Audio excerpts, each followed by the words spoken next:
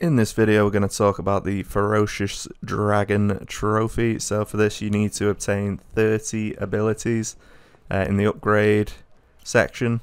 So basically what you should be doing is getting a load of money and then upgrading Akame requests with regards to reducing the amount that upgrades cost, and then also with how much Akame points you get from doing Akame requests.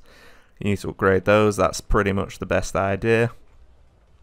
So essentially, to make money, Colosseum's probably your best bet, and doing Akame requests as well. I think these unlock in I think it's level 5 and level 7, where in the Akame requests, the Akame investment, that's when you can do the discount option and the increasing the amount gained option. So definitely worth investing in them early. And then, yeah, basically just make money in the Colosseum and then upgrade your abilities as you go. You don't really need to do that until you're fighting like a Mon and some of the harder bits of the Colosseum.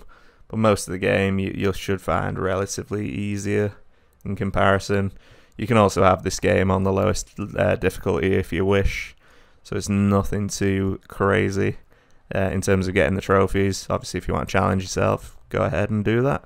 It will be quite challenging, but yeah, that's it for this one. Thank you very much for watching. If you enjoyed the video, please do like and subscribe and comment.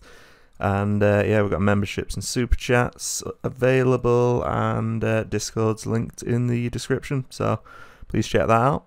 Got a nice little community growing there, so take care, peace out.